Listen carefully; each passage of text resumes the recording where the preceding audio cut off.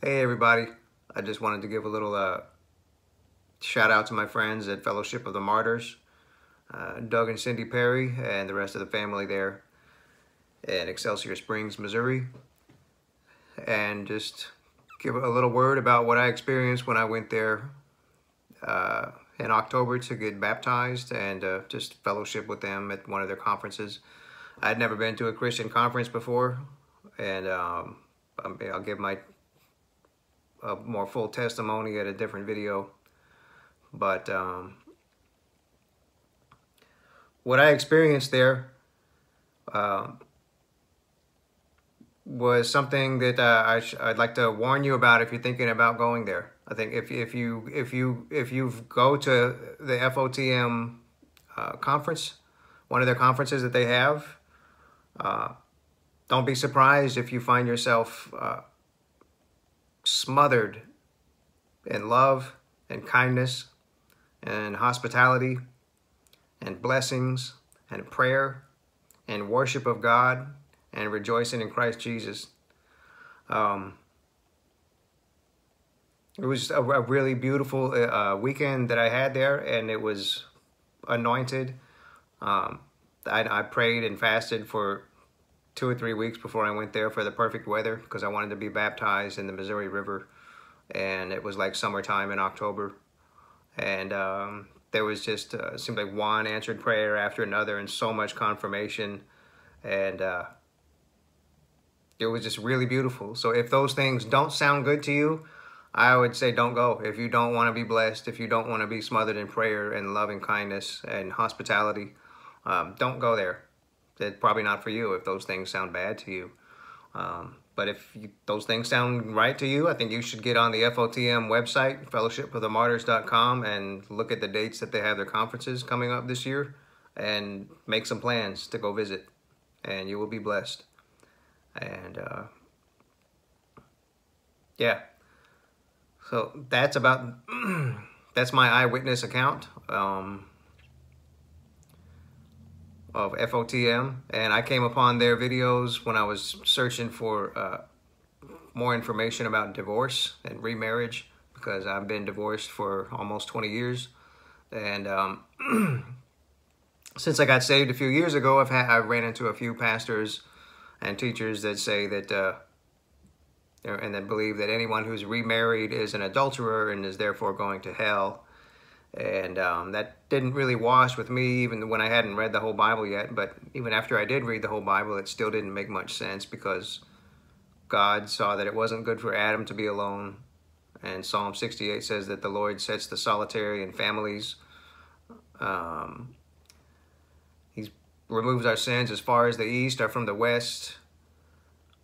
He throws them into the depths of the sea, and he remembers them no more. God is merciful and gracious and forgiving and kind. And of course, he doesn't like divorce, but nobody does. And in the list of 6 things, yea, 7 that he hates in the book of Proverbs, divorce is not one of those things listed. There, he hates all kinds of things. He hates anything that is sinful, because he's holy and righteous and perfect. And we're supposed to hate things that he hates and love things that he loves. And unfortunately, sometimes divorce does happen, and unfortunately becomes necessary. And I think nobody that goes through it enjoys having their life ripped apart. And it's something that I don't think anybody wants to repeat. But anyway, that if you're interested in a more in-depth teaching on that, you can listen to Doug's teaching. He explains it way better than I do, and he has a link to on his playlist about marriages and remarriage. There is another video by a Messianic brother named Steve Berkson, who goes a little bit more in depth and explains the Greek translations of putting away and divorce and what those things mean, and about how none of the law will change until Christ comes back, and so on. But anyway, and the fact that God himself divorced Israel, and it's Isaiah chapter 50, verse 1. It's not a pleasant thing. There's a lot of verses in Isaiah and Jeremiah in particular that are just heartbreaking, absolutely heartbreaking. You can feel the heart of God breaking over the disobedience of his people, his children that he loves so much. When his children run after other false gods and different forms of idolatry that are so rampant even today, and becoming more rampant all the time. You know, that it's crazy, maybe the craziest time the world has ever seen, and it seems to just be getting more and more that way. But praise God, that means that we're getting closer to Jesus as time moves on, the way time works, the way God created time. Just remember that every moment is a moment that he made, and we're to rejoice and be glad in every moment that he made. So yeah.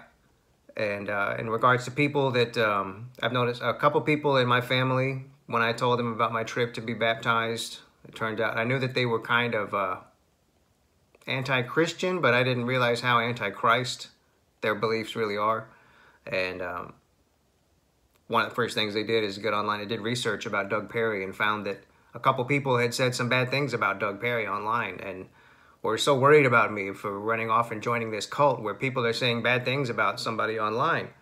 And anyway, it brings to mind that one of the Proverbs 18 verse 13 says, he that answers a matter before he hears it, it is folly and shame to him. That means if you only hear one side of the story and you make your decision based on that, that's your own fault. And it's childish, it's foolish, and it's shameful. And if you go run and spreading the decision that you made as though it was fact, well, there's a word for that that's called a talebearer in the Bible. God hates talebearers. It's gossip.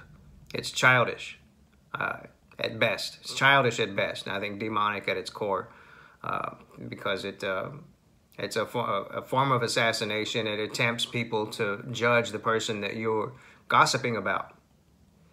And so yeah, I would really encourage you, anyone, before you visit any ministry, listen to what that minister has to say for themselves. One of the videos that Doug, that just blew me away when I first was reading and listening to some of his videos, he actually says in one of his videos, it's his goal to get people to understand, to get so close to God that they don't need to listen to him anymore. That's his whole goal, he wants people to have such a strong relationship with Jesus Christ that they won't need to listen to Doug Perry anymore. And that might be the most humble statement I've ever heard from a minister. So how many ministers have you heard that say, if you're not tithing to them, you're stealing from God? But Doug says he just wants you to know Jesus so well that you don't need to listen to him anymore. And I don't see how you can get mad at somebody like that if you're a Christian. If you're a non-believer, I pray that you just keep I don't know why you'd be watching this, but I pray that you just keep on seeking the face of God and ask God to reveal himself to you. And don't worry about what other people say, because true Christianity is a relationship with the one true and living God that created the universe through Christ Jesus. And for that matter, if because there are some people in Doug's ministry, I noticed in his live streams, there's a young man that had previously said bad things about his ministry and is now repented. And Doug and Cindy, it's like the guy's apology was almost unnecessary. It's like they just love him immediately as a reflex. It's like, anyway, it reminds me of my relatives in Tennessee, my aunt and uncle, and my grandmother, who was just, and on my mom's side, that were just really strong, shiny Christians that just were loving and prayerful, kind of, and their faith was kind of like a reflex. And that's the kind of people that Doug and Cindy are. You're not going to find people more down to earth and loving and kind. And I don't live there for what it's worth. I live in Illinois, and it was just amazing. God set up everything so that I was able to get there and back. on a shoestring budget. I actually, when I was there, I tried to give Doug some cash, and he said, "Put that away, Robert. We don't charge money for ministry."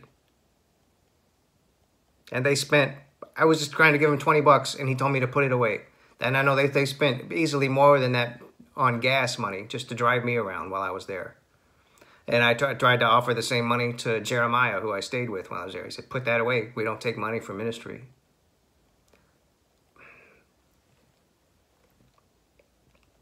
And I've had people accuse me, like people in my family actually asked me, how much did I pay him for baptism? How much did I pay Doug Perry for baptism in the Missouri River?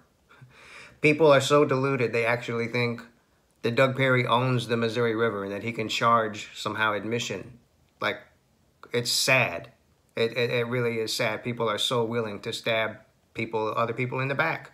Some of them, sometimes highly educated people, are just so tempted. And it's just the idea of gossip, tale-bearing, it's just something that it's one of the sad things that we see all over the world today. And the way the media works and social media, it's common and it's popular to slander other people, and it's like a weird form of entertainment that the world seems to be embracing. Anyway, that's I'm steering off, but that's my experience with Fellowship of the Martyrs, and I highly recommend anybody going there who wants to grow and strengthen in Christ, and learn more about anything you want to learn about, anything more about salvation and healing and deliverance. Yeah. So, and for that matter, if let's say that there were a dozen people that said something bad about Doug Perry on the internet. Well, he has over 20,000 people that subscribe to his channel. So, okay. So Doug Perry, okay, 20,000 versus a dozen. 20,000 people that subscribe to him and trust him and listen to him over something like almost 2,000 videos that he has up where you can go and listen to him speak for himself instead of what somebody else has to say about him. And he's written 8 books. I'm sure none of his critics have read any of his books. I'm pretty sure of that. But anyway, I'm not trying to pick a fight with somebody who has read a book and doesn't like something he wrote, whatever. But but anyway, it's okay. So if even if you found 2,000 people online that said something bad about Doug Perry still wins in a landslide. See, he has over 20,000 subscribers. See, Doug Perry would win that in a landslide. If it were an election, Doug Perry wins. And for that matter, if there were 20,000 people that said something bad about him on the internet, he would still win because he has more than that. He has over 20,000 subscribers to his channel. So anyway, I know that people that throw stones hate it when you use numbers to make a point. So anyway, so God bless you and keep you. May God make his face to shine upon you and be gracious to you. May the Lord Jesus lift up his countenance upon you and give you his peace that passes all understanding. Have a blessed day.